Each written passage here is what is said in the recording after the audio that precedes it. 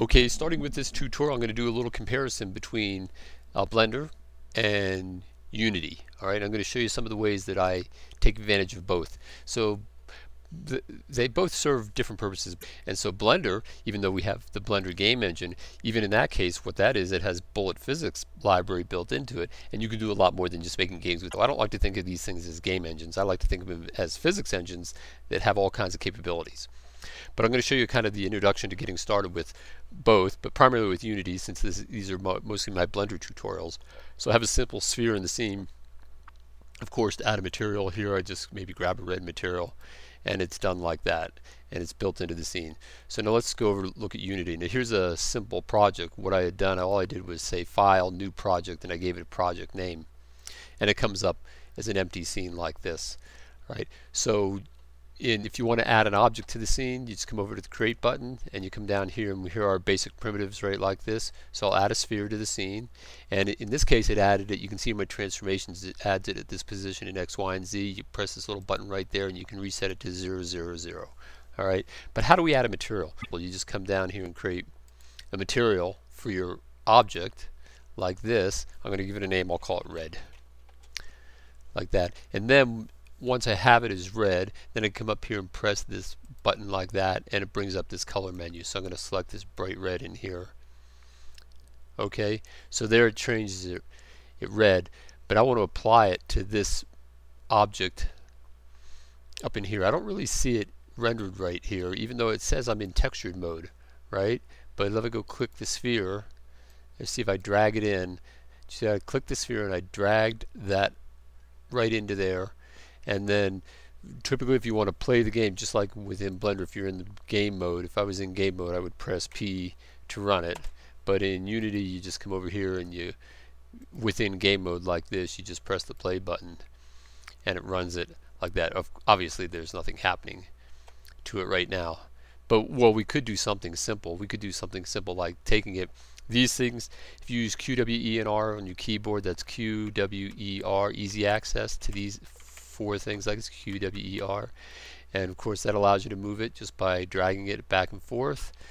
That allows you to rotate it by grabbing the axes. We have access to that like in Blender. This allows scaling X, Y, and Z. One of the important things to know is that in Unity, Y, even though it's green, Y is pointed up in Unity, whereas Z is pointed, even though, but it is nice that it's still green, just like in Blender. It's just that Y happens to be located this direction. So you can scale individually like this. I'll hit escape or hit Control Z, or you can grab the middle cube, left mouse button, and raise it up like this. Okay, and right there I'm holding down the middle mouse button, the wheel mouse, to move it around, just like that. And then if you want to rotate it around, hold down the Alt key, and then with the left mouse button you can rotate it around like this. And then say if we want to do simple rigid body effects to this, I'll just press W on the keyboard, or I'll click that, and then I'll move it up off the plane like this. And then you can add rigid bodies to it by just coming over here, because this is the inspector. It's kind of like your properties in Blender. You add a component, and down here there's going to be a rigid body to it. I'll just add a rigid body component to it like that. So it'll be under the influence of gravity once I start the game. You can actually start the game even though you're in scene mode. And there it goes, falling like that. Alright, and then you can do the same thing, adding lights, creating a simple light. You can add a, well, directional light for a main light in the scene. You can see where it is. And then you can place this anywhere, of course. And then if you go to rotation here, you can see the light, the way it's pointed. So it's very simple and quite powerful. I think Unity is quite nice, just like Blender. And one of the great advantages is that just, you know, when you look at here are our basic primitives for working within Unity. But Blender has its own strengths, and one of the greatest strengths of Blender is that, you know, it has really fun editing tools. You know, you can just easily edit things. And it also, since we have access to shape keys like this in our vertex groups, it's easy to make animated effects within Blender and then port them over into Unity. So I'll be covering that later on. But in fact, I posted a video last night about how to import an object into Unity, and maybe I'll stuff that into this playlist as I build this playlist. So that's just the basics of getting going. And the other thing is you can hold that right arrow key, you can hold down to move around like this, and if you want to select an object, just select it here like this. Oh, and one other really important thing is going to be your camera view. You know, notice in Blender, to get the camera to look where you want, the easiest way to do it is to bring up the properties window with N, come down here and lock the camera to the view like that, then press 0 on your numpad.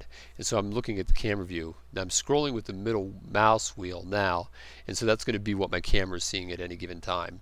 Okay, and then when I like the view, I unlock it, and there it is. So if I switch out of that view and back into camera view, there it's fixed. So let's see what that's like in Unity. This is a really important feature set. So maybe I'll move it around so it's sitting over here, and then if I want to lock to my camera view, I have to click the main camera like this. It's giving me my preview like this, and then come up here to Game Object and align with view.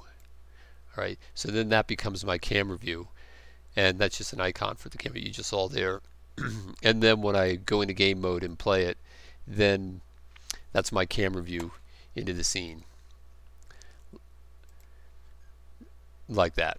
Okay, because otherwise if you change it up, then it's gonna, you know, if I happen to rotate the scene and I'm looking down like that and I play it, it's still going to give me my camera view like that. Alright, well that's it for starters.